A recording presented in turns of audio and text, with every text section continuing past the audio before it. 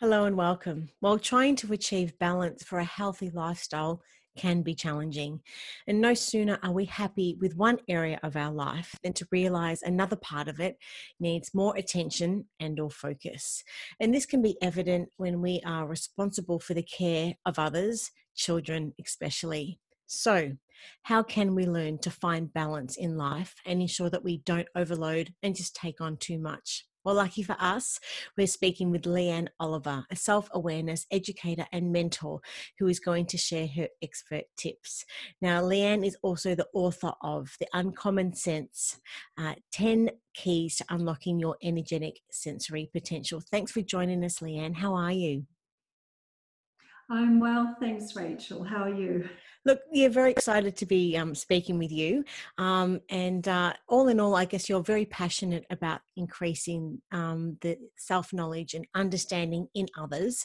So initially, I'd love to know, like, why do you personally think it's so common that people struggle just with finding balance in their lives? Yes, look, I think that what happens is that we find ourselves completely overwhelmed with lots of different inputs and certainly commitments that we need to address, Mhm. and that can definitely overload us, and we can just find ourselves just running to try to keep up with everything. And it's really a habit that we get into, that we just think, okay, more and more and more and more. Just keeps going. And it's something that we don't probably sort of take note of and or sort of have an inventory of what we're actually popping onto our plates, and that they very, very quickly can become sort of overfull. And is that what it is, that we don't necessarily take note of what we're sort of cramming into our days, weeks and months?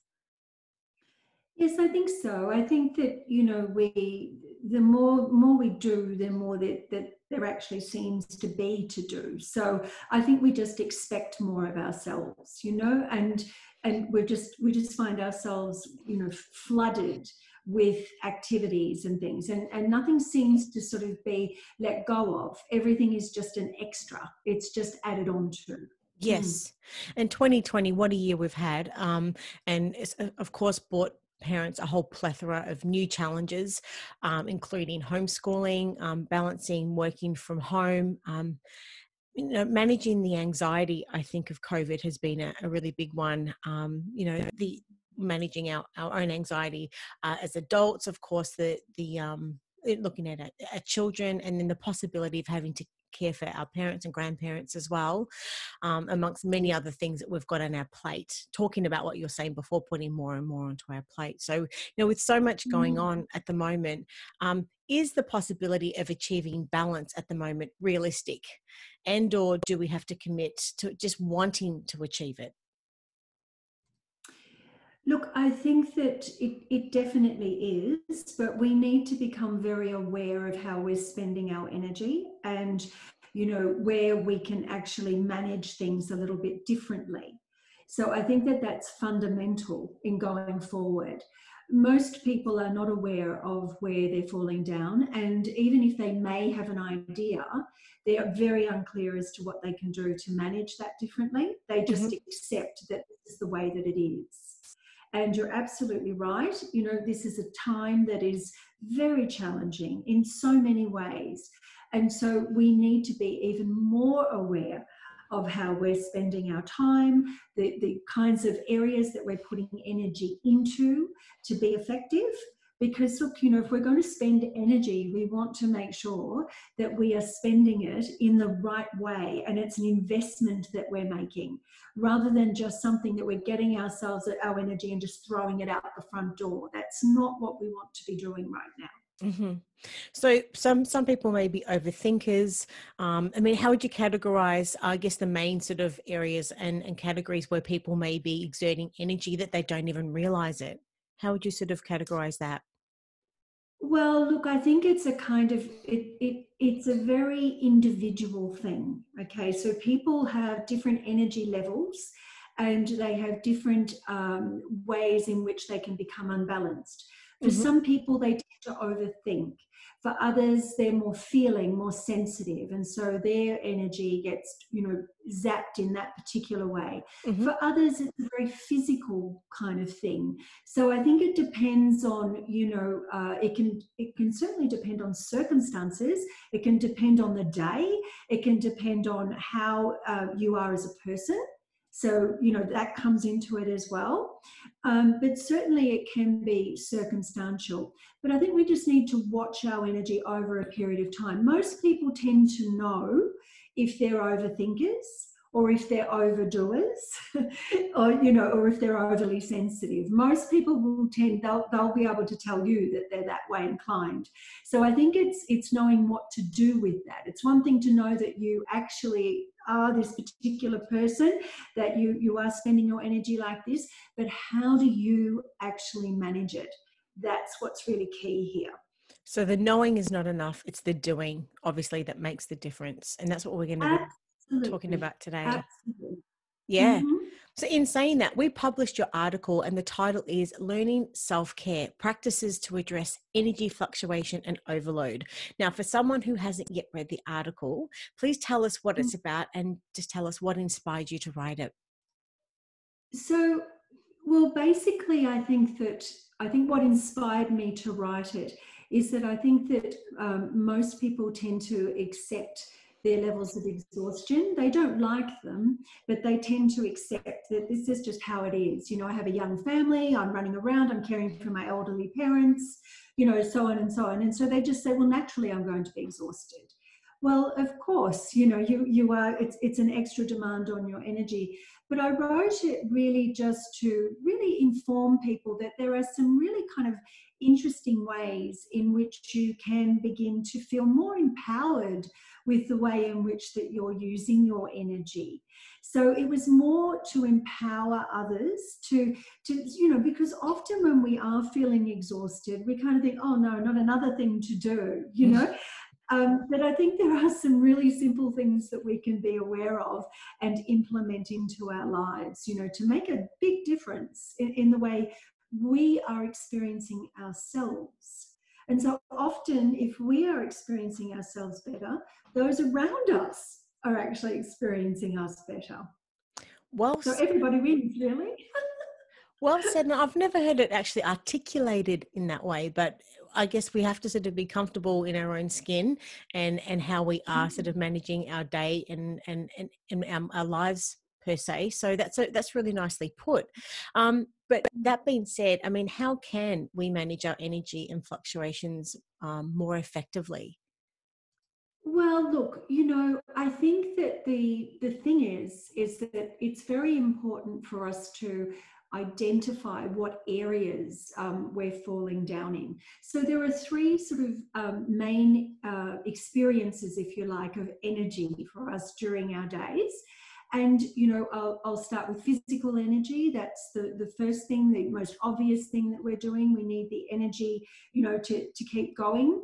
So that's, expressed through movement. We've got our mental energy, which of course is our thinking.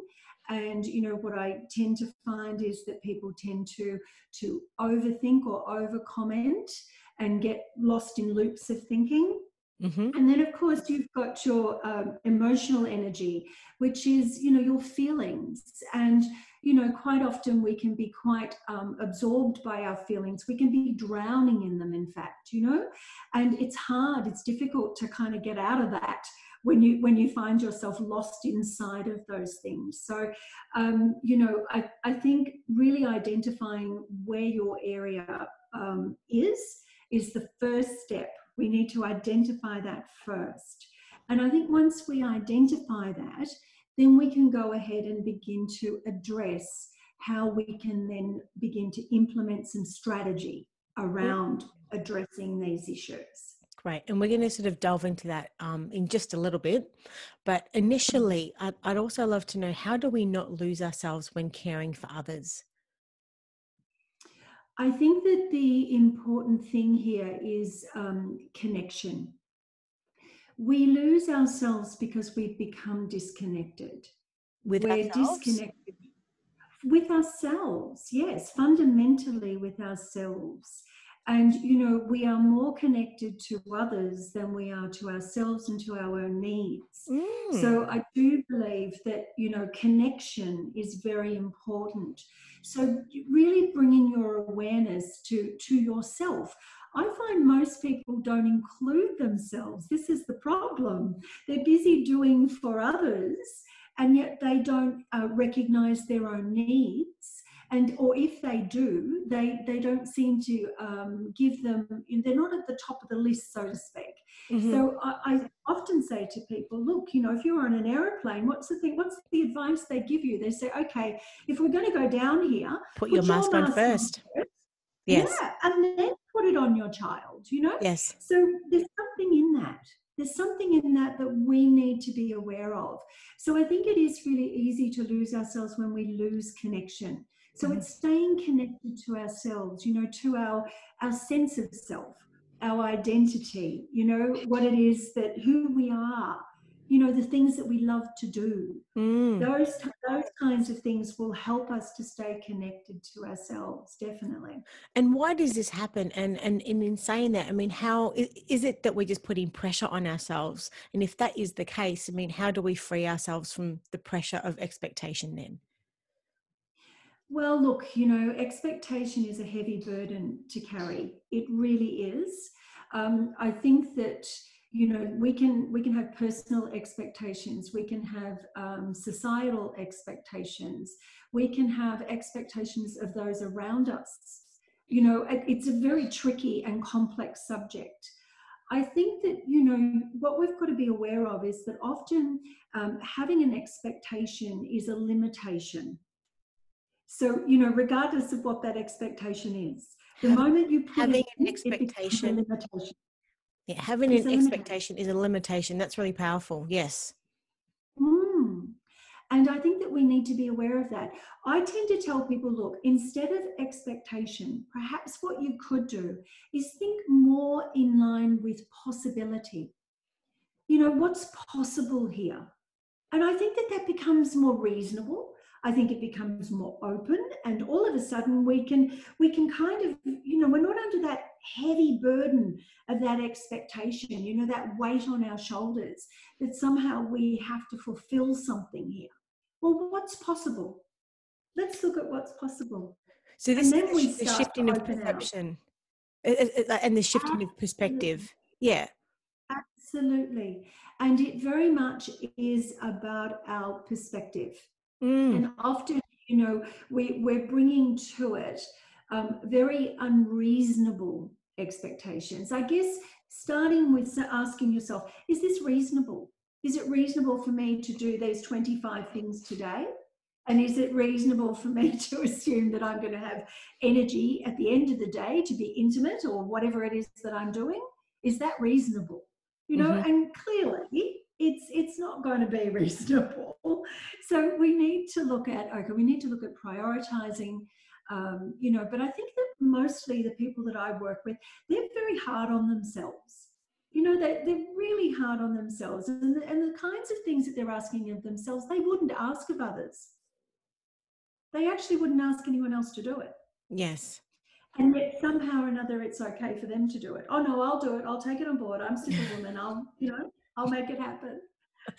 Now, you mentioned in the article that our energy is constantly trying to return to balance. And the longer we stay in an unbalanced state, the more the energy builds up. And this leads to energetic blockages. Can you maybe just expand on this a little bit? Yes, I think that what happens is that we find ourselves in a position where um, the blockage that we may be experiencing, it might start out as a mental blockage, let's say. Let's say it's something that, you know, we find ourselves, you know, overthinking in a particular area of our life. You know, it might be that we're not good enough, or we can't seem to do as much as our girlfriend can do, or, you know, Hmm. the lady down the road does, you know, and we start to sort of compare. And then what happens is that we start to become very negative, and that negativity provides us with a feeling. and we start to feel bad. We start to feel bad about ourselves. So what started out as just a thought is now we're feeling really bad.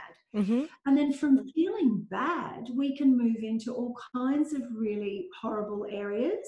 The worst, of course, being depression, feeling quite flat, not being able to, get any kind of enthusiasm, any kind of vigor happening. And if those kinds of things start to happen, we usually find that people's physical health will go down. So they might find themselves, their immune system is perhaps, low, or they might find themselves, with a sore back, or, those kinds of things. So it has a rolling on effect. So you mentioned in your article, our energy is constantly trying to return to balance. And the longer we stay in an unbalanced state, the more energy builds up. And this leads to energetic blockages. So can you maybe just expand on this a little bit for us at the moment? Sure. I think that, when we initially, what happens is it starts out as a thought. So we might have a thought about something, Mm-hmm. and it might be that we're comparing ourselves to someone, Mm-hmm. or we have an idea about ourselves that we're not doing enough, or, somehow it's an opinion kind of thing. Mm-hmm. And we'll start to think that, and then we'll build a story around it. And as we create that story, we begin to have a feeling about that. And often it's not a good feeling, because we're feeling quite negative, and we start to move into our feeling levels. So our thoughts and our feelings start to mix together, and it can affect our energy levels, where we become lethargic, we don't want to do very much, it could be that, we find ourselves very jittery or anxious, and so it can play out in that particular way. But either way, those kinds of states of being, if you like, they will lead to a physical manifestation in the body. And so we'll find ourselves, either feeling, perhaps we've got a sore back, or we might have, something where our immune system is suppressed and we're getting lots of colds, or, there can be loads of ways that it can show up. But I'm sure that people will understand that this is a flow-on effect, and it all kind of starts with the way in which we are choosing to connect with our life by choosing the thoughts that we have about it. Wow. So they're very important, those thoughts. This is really powerful. So you're saying that from a thought, it converts to a feeling, and that feeling manifests a physical change in our bodies. Now, this can be both positive and can be negative, but we're at the moment we're speaking about the negative effects of a negative thought, a negative feeling, and then how it can manifest negatively in our body and affect our health. Is that correct? Yes, yes, absolutely. Mm. So, that being said, in the article, you do break down all different, I guess, scenarios, how this can sort of manifest in our lives. And it starts with overloading, I guess, our lives with doing too much. So I wanted to ask, what is counterbalancing, and what are the 3 tips that you can share to help us achieve it?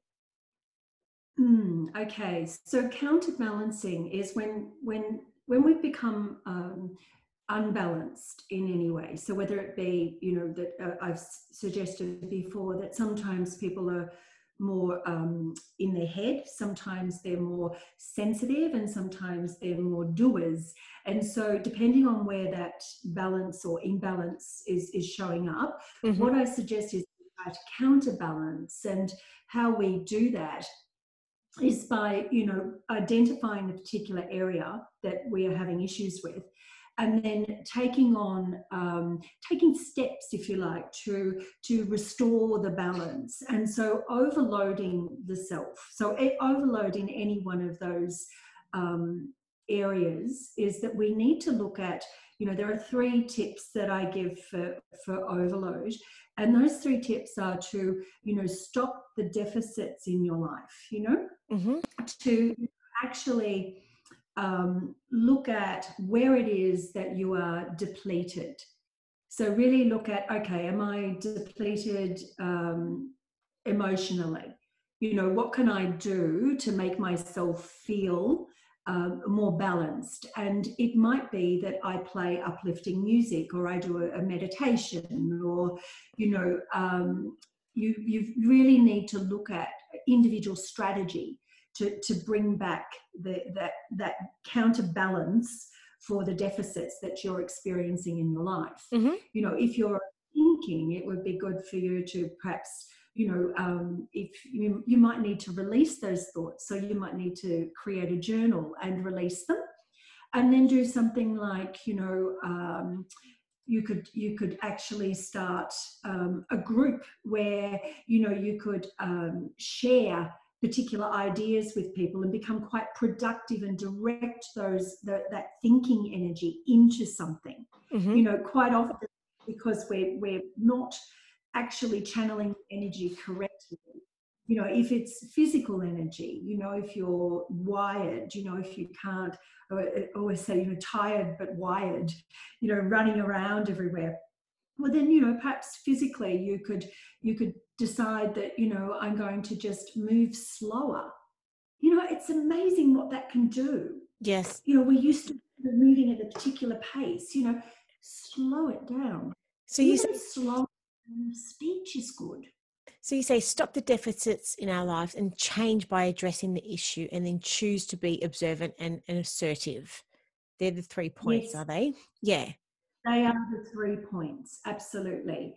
And, I think that, it can be, I guess what I want to get across is that, by being assertive, that you can actually get on top of these things, And that's being by assertive with choosing to. ourselves, though, isn't it? Being assertive and with ourselves and being realistic with ourselves. Is that right?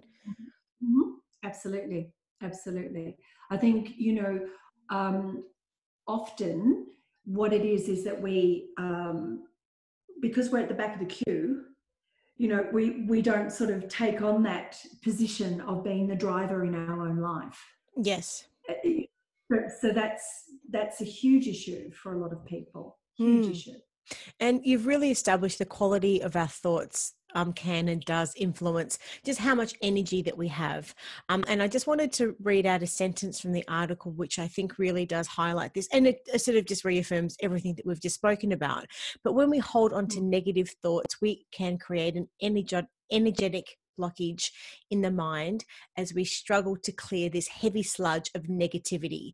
And this heaviness translates into the body and causes fatigue. And our lack of energy makes us feel sluggish, out of balance, and weighed down. So I'd love to know the next 3 tips that you have that can help shift this and stop us from overthinking negative thoughts. Okay, I think the very first thing is to stop complaining. I think if you stop complaining, it's really a major factor when it comes to negativity. And you'll be surprised at how much you do complain. It's actually, it's a funny thing. I did this years ago with myself, and I just became really observant over the day of everything that I was saying. And I couldn't believe how much I was complaining. And I wouldn't have said I was a complainer. So it was kind of weird that, I found myself in that space. So I think stop complaining, because that will naturally shift your energy. It will help you to feel lighter.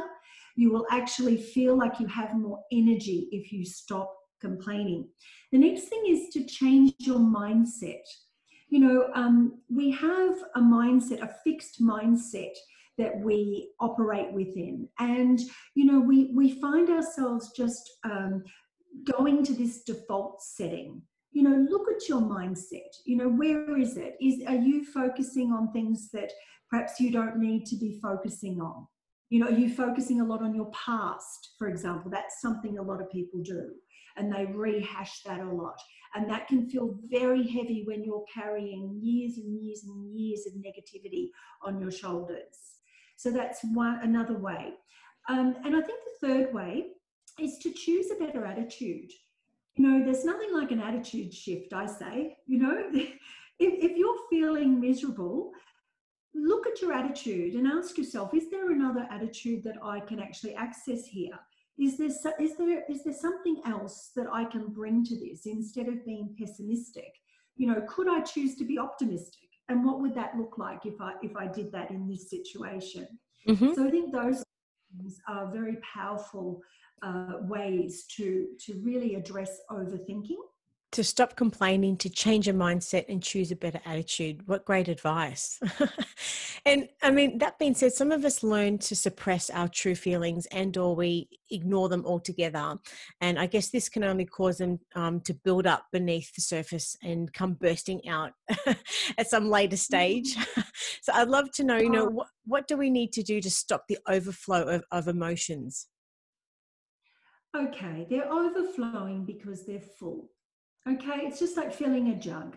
If you fill it up to the top with water and you keep filling it, it's going to make a mess.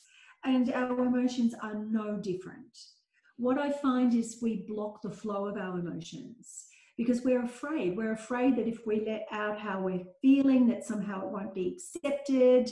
And, so we tend to suppress them and push them down. And by doing this, we're not validating our feelings.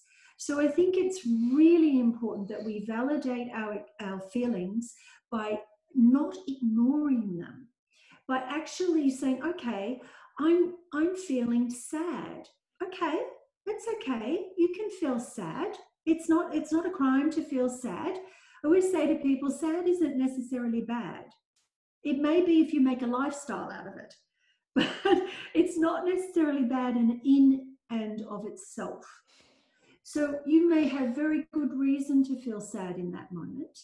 But then if you allow yourself to acknowledge that, and I've got this thing where I encourage people to become their own best friend. I think especially where your feelings are concerned. Because often it's difficult because we don't always get the opportunity to express our feelings to those people who've actually evoked them. Hmm. So our Stop best ignoring it. friend. So we have to stop ignoring our feeling. Is that what you're saying? Yeah. Yes, acknowledge that feeling and saying, well, okay, I am feeling sad. And then perhaps, you could bring your best friend out to say, well, that's okay. This will pass. And, it may be that, this is a sad situation. But you know what? We're going to look at it another way and we're going to address things in a way that will help you feel a little bit more empowered.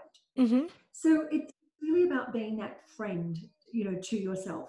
That's one way. So stop ignoring it. I think to change your reactions by responding instead. Mm. I find people when they're emotional, they're very reactive. It's like, things just burst out and they don't often choose to respond. They will just simply react. And this doesn't end well. It's not something that, often is ideal for a Hmm. situation. We're not meeting it in the most appropriate way. So, just reminding yourself that just to take a minute, just not to react, but just even if you just take a couple of breaths and then choose a response. But always remember that, you choose the response that's going to give you the outcome that you want. Hmm. And to stay Quite focused often, and calm, definitely. yeah, because we don't choose the right kind of response often. Yes. It's because we're trying to punish or we're trying to, justify or so often it's not really going to give us the results that we would like to achieve. Yes. So really have a little bit of thoughtful consideration when Hmm. it comes to the way you express your emotions. And, as you've mentioned, being consumed by expectations puts unnecessary pressure on ourselves, especially by the Mm, idea of what makes the perfect or a good parent. This is something I mm, think a lot of people would sort of, sort of be challenged by these. But, also these expectations create a lot of pressure in our lives as they hold, our present sense of well-being at hostage, and to a future that may or may not happen, the things that we worry about and are concerned about in the future. So I'd love to know, what 3 tips can you share with us today that could free our minds from being consumed by the expectations that we're putting on ourselves? Hmm.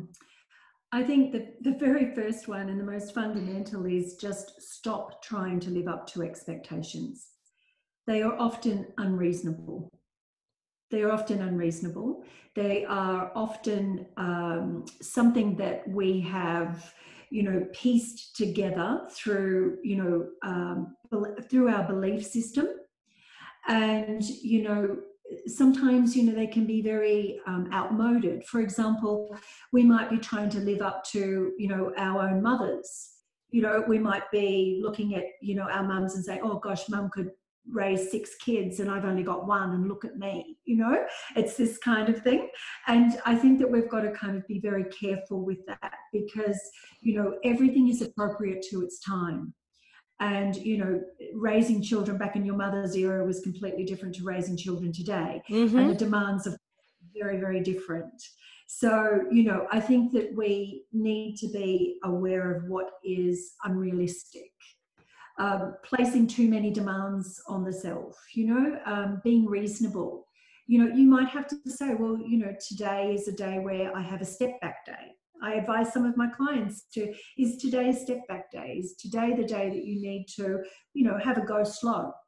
Is that the day? And if it is, you need to listen to the body, you need to listen to the mind, you need to listen to the heart, and you Mm-hmm. need to follow that. Because 9 times out of 10, people will say to me, "I had a step back day," and the next day I was so invigorated that I did this and this and this, and it was way beyond anything that I would normally do. So sometimes just that little bit of a step back can actually make a huge difference in the way in which we choose to go forward. Mm-hmm. So that's one way. Another way is to change a story. We have a story around these In expectations, our whether minds we that are or we just not. play over and play over and play over in our minds. Yeah. Yeah, absolutely. And then we add on to the story. I should be able to do this, or I should, and then that creates more pressure on top of us. We need to be, I think we need to own our stuff. We need to say, look, today's just not a great day. Today I do need to step back, or today, I'm going to do this and this, and that's it. And anything else I do is a bonus. Mm-hmm. So I think it's about being realistic, but the story behind it. If I don't do these things, what does that mean? I'm a bad person. I'm a bad mother. We have a story that we play out, and we've got to be aware of that story. And is that story disempowering you, or is it empowering you? And so I'd really look at that. And if it's not empowering you, I think what would be good is to shift it to a story that does empower you. Wonderful. So there's that. And of course, choose to explore the possibilities. What's possible here? What can you open up as a result of letting go of the expectations and just exploring the opportunities? Because, this really does open things up, and we become more flexible as people and not as rigid. And when we're not as rigid, we don't feel as stressed. We don't feel as confined, Mm-hmm. because often we feel like we don't have a choice. So just opening things up to possibility will certainly increase flow. Absolutely. Yes. And I just wanted to read out one more paragraph from your article, which I thought was just beautifully written. So, in your words, you say to be in your life and be with your life and be with those most important with whom you share your life. Embrace your Mm. experiences. Choose not to struggle, even if what you're experiencing is not quite what you want at this time. Allow yourself to be with your challenges. Don't fight against them and decide to transform them instead. This is really beautifully written. So I just wanted to thank you for that particular paragraph. And look, we've really covered a lot today in the chat, Leanne. If you were to summarize your key messages for anyone watching and or listening, what would they be? I think that I'd like to say that, you can really empower your experience by just simply becoming more aware in a proactive way in how you can manage your energy differently. And it is possible. It is something that is right there waiting for you. And you don't have to stay consumed and really live life underneath your life. You can live life on top of your life. Wonderful, and it is just shifting that perspective, from what I'm hearing, at the end of the day, it is just a shift from a negative point of view to a more positive point of view, and it's how we do that, and it's knowing thyself and knowing what, understanding yourself and what it is that you need to be able to shift and pivot in your mind and your thoughts and your actions that is going to make a huge change in our lives. Is that what it is? Yes, it absolutely is. Yes, absolutely. It'll make a huge difference in your experience. Wonderful. And thank you so much for your time today, Leanne. If anyone's got any other questions and or would love to purchase a copy of your book, whereabouts can they find you? They can go to my website, which is leanneoliver.com.